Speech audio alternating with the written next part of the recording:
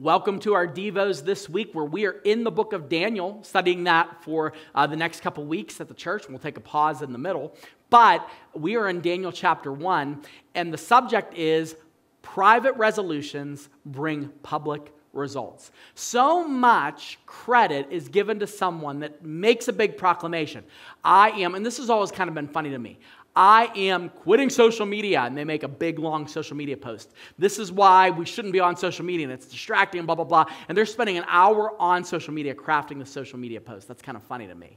Or somebody will talk about an exercise plan. They're like, I, every morning, wake up and I walk. Or I wake up every morning and I do 10 push-ups and 20 sit-ups.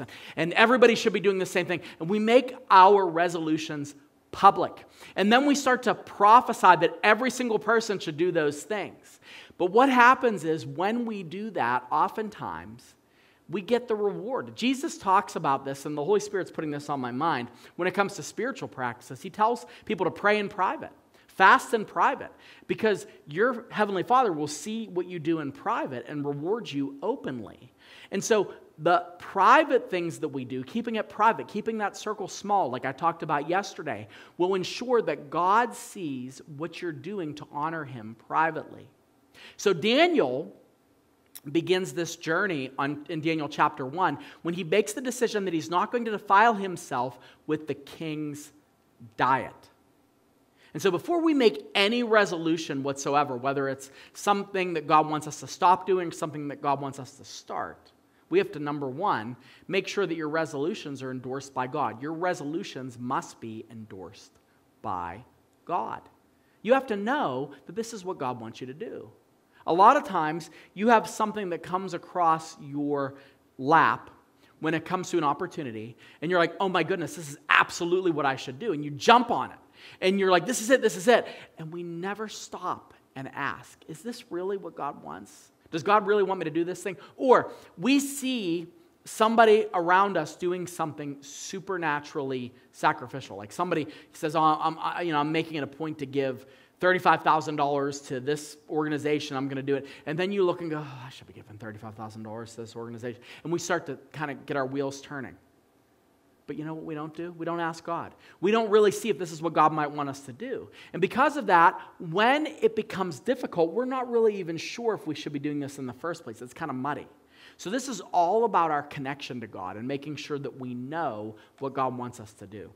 In Daniel chapter 1, verses 9 through 10, we see God gave Daniel favor and compassion in the sight of the chief of the eunuchs. And the chief of the eunuchs said to Daniel, I fear my lord, the king, who assigned you your food and your drink, why should he see that you were in worse condition than the youths of your own age? So you would endanger my head with the king. He says to him, he goes, look, I am going to let you do this. And the one that's in charge of Daniel gives him permission to withhold from the diet. But he says, I want you to know, if you get sick, I might lose my life. Like, I can't let you get sick for this thing that you want to do. But look at what the very first part of this verse says. God gave Daniel favor and compassion. And God gave that to him in the sight of this person.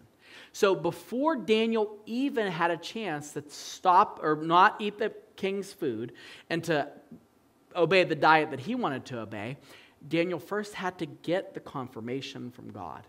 Now this could look a number of different ways for you, but here's what it can't look like. We can't do something or go for something that is contrary to what God wants in His Word. We can't do something or desire something that's contrary to the law of love and liberty, which means we can't want something so selfishly that it hurts somebody else. We have to make sure that the resolutions that we have dovetail with the will that the Father has outlaid in His Word and in His Spirit. So, the secret about this is, believe it or not, God wants you to know what it is that He wants you to do. He wants you to know the resolutions. And here's something else. I have a suspicion you already do know what those resolutions are. I think you know exactly what God wants you to do. And that's never usually the problem. The problem is that we don't take the first step. And that's what we're going to talk about next week. But today, I want you to know that when you decide that you are going to privately resolve something, give it to the Lord first. It doesn't have to be formal. I was listening to a book on prayer, and the writer said that God's time with you, your time with God, your prayer life, does not have to be formal, but it has to be respectful. A lot of times we think that we have to have just the right words and formality. Like if we don't know the secret words, if we don't know the secret codes, God's not going to answer our prayer. But in reality, we just have to respect that we're approaching the God of the universe who wants to hear from you. And on top of him wanting to hear from you, he actually wants you to know what he wants you to do.